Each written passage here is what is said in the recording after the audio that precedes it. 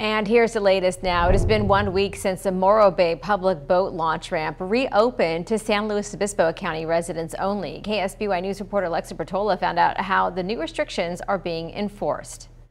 There are a couple of these signs throughout the city letting people know that while the boat launch ramp is open daily from 6 a.m. to 4 p.m., it's for locals only, and it's something that the Harbor Patrol is enforcing. After about a month closure of the launch ramp, boats are back in the water. But we're just happy because we were all raring to go April the 1st. And so we've been waiting for, 20-something days. Captain Will Hawk of fishing boat Joycey showed us that the fish are biting too. What did you catch? We got our limit. We got 30 fish today, so we went all the way up to Cambria.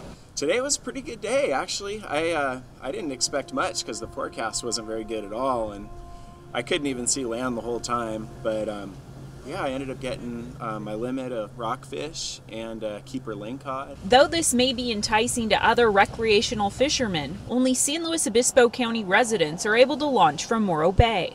All of my Bakersfield friends don't like it. We've been getting tons and tons and tons of calls, and most of them are calling and asking, is the ramp open yet? For everybody, ramp open for everybody, and no, sorry. The Harbor Patrol is checking too. They checked my ID though to make sure I was a local resident. While we love all our fishermen to come here from far and wide, it's not right now. It's just wait a little bit longer. Masks and social distancing are both strongly encouraged. With salmon season kicking off this Friday, even more fishermen are expected to hit the water. We're just glad we can get out and enjoy God's creation and get some ocean therapy after being locked up.